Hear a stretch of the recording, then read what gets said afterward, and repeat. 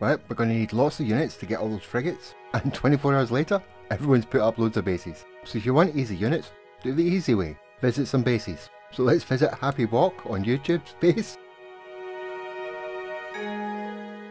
And start plucking his farm. Remember, use the computer in the centre to get them all. And he's gone with the sack venom farm. And I got nearly 3 million from his base, not too bad. Of course that's not enough to get enough frigates, so let's go to another base. Let's go back to Stu's base, the one I went to in my previous video. You might have to visit a few more bases than me.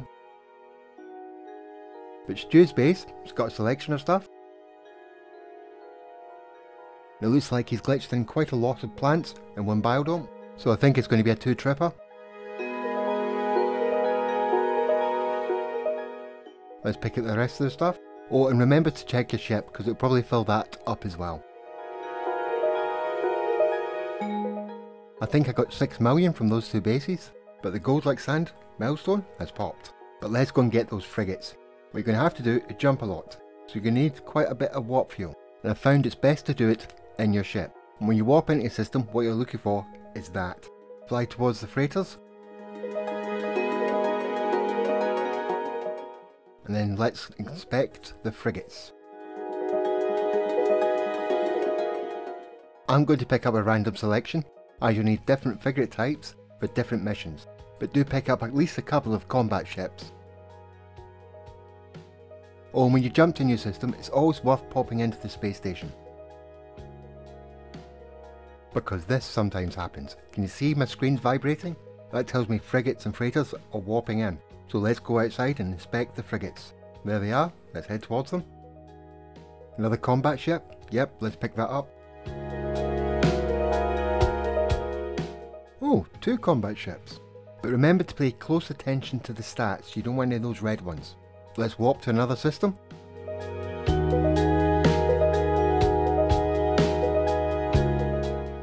This fleet had a combat ship with a red stat. Reject it. And let's do one more warp. When I warped in here, I had a freighter battle going on. You can get your pirates from here, but freighter battles are also worth doing to collect the wards off the guy at the end. And when you complete it, a freighter with frigates will pop in. Oh, and if you want, give us a wee sub. But let's go back to my freighter and send those newly acquired frigates out on mission. To send more than one mission out, you need more than one fleet command room.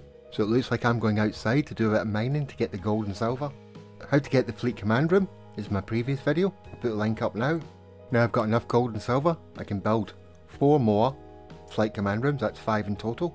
You can only send 5 missions out a day, so 5 should be enough. When picking missions, pay attention to how long they take. Combat missions usually are the shortest, and when assigning frigates to the mission, try and make sure you're 1 star above the difficulty rating. That will reduce the chance of them coming back damaged. But as you can see with this mission, I'm taking a risk here, but hey, what can you do? I could move the clock forward to complete these missions quickly, but I'm not going to do that. I don't like doing that. There's a possibility it could corrupt your save. But of course, finally, we need fuel. But as you visited all those space stations, you can return to the galactic trade terminals and find one that's selling dihydrogen jelly and tritium if you need it. Return back to your freighter and use your large refiner to turn the dihydrogen jelly into dihydrogen. And when you got enough of those 2 materials, you can make lots of frigate fuel. Then all you've got to do, wait for them to return, send them back out again. Fortunately, that might take quite a few days. You're not changing the system clock. I hope you liked the video, and if you did, hit that like and subscribe button. Oh, and the bell thingy. And of course, thank you for watching. See you all later.